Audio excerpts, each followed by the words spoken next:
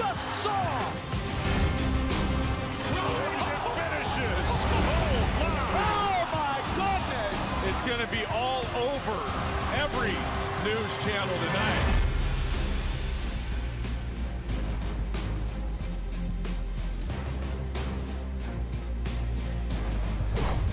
Welcome inside Bender Arena here in Washington, D.C. as the AU Eagles welcome in the Army West Point Black Knights for a little Patriot League basketball action. Dan Laing alongside Jeremy Huber. And Jeremy, both these teams coming off losses. Army to Bucknell, the Eagles losing to Navy. They don't now. Knocked away, Matuzis will take it the other end. Two-handed flush for Larry Matuzis, who now has 25 points.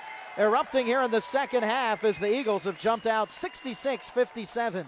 AU up 11 here in the fourth. Winner moves on to the championship game. Winner of that goes to the NCAA tournament. Moretti dials up from long distance and connects. Katie Moretti with a triple. Just under a minute to go here in regulation. Nelson playing tight on Robinson. 7 seconds on the shot clock. As Robinson drives, puts it up, that's no good. Ray with the putback, that's off the mark, and Nelson is able to get the rebound. Saeed pushing it down the floor. Nelson looking to go end to end, puts it up, gets the bucket, and draws the foul. And Vela McBride there coming with the power as that finds floor. And the Eagles out there on the floor right now for AU, up 2, wanting more. A little less than 8 minutes to play in this one.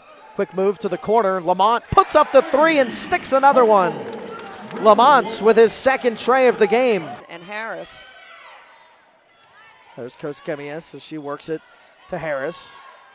Working her way from between a few trees out to Bond, who buries a three.